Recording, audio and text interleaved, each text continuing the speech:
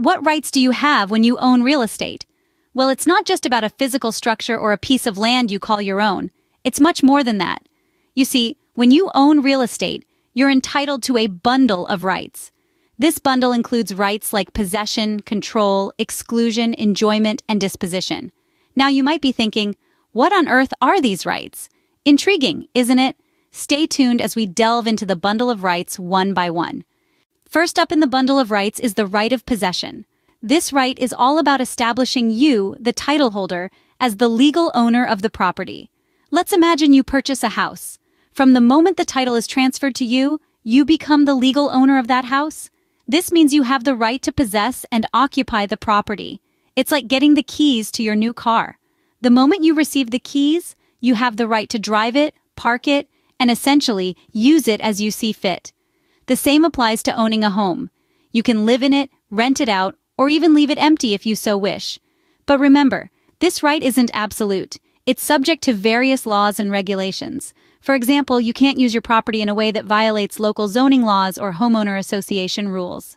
Next, we have the right of control and the right of exclusion. Let's break these down. The right of control essentially means that as the title holder, you can utilize the property as you see fit. Whether you want to paint your house bright pink or plant a forest of apple trees in the backyard, that's your prerogative. Now let's talk about the right of exclusion.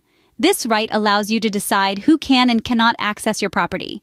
Picture this. You've posted a no trespassing sign on your front lawn. This is a simple, everyday example of exercising your right of exclusion. It's your way of saying, hey, this is my space and I get to decide who steps foot on it. But remember, these rights aren't absolute. You'll need to consider certain exceptions, such as easements and search warrants, as well as local laws and regulations. If you are part of an homeowners association, HOA, you will also have some restrictions.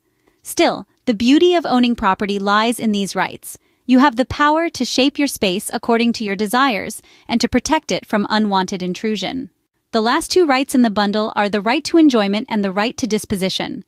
Now these may sound like a mouthful, but don't worry, we'll break them down nice and easy for you. First up, we have the right to enjoyment. This is your ticket to engage in any lawful activities on your property. You want to host a grand summer barbecue party in your backyard? Go for it. Or perhaps you'd prefer a quiet evening of stargazing on your rooftop. That's your call. As long as it's lawful and doesn't infringe upon the rights of others, the right to enjoyment lets you enjoy your property in the way you see fit. But remember, this right isn't without its limitations. For instance, there might be noise control laws or homeowner association rules you need to adhere to. So before you set up that drum set in your living room, you might want to check in with the local regulations and your neighbors. Next, we have the right of disposition. This one is all about your ability to transfer ownership of your property.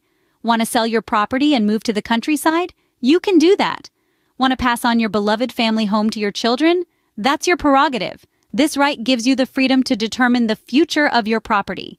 But just like the right to enjoyment, the right of disposition isn't without its restrictions. Mortgage obligations, liens, or even certain local laws can influence your ability to sell or pass on your property.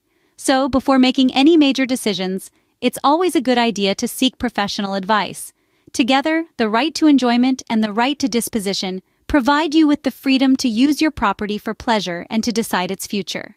They enable you to live your life on your terms, in your space. These rights give you the freedom to use your property for pleasure and to sell or pass on your property as you wish.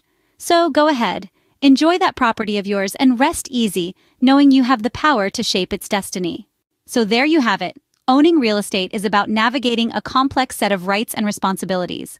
From possession to disposition, each right offers freedom, but also comes with its fair share of limitations.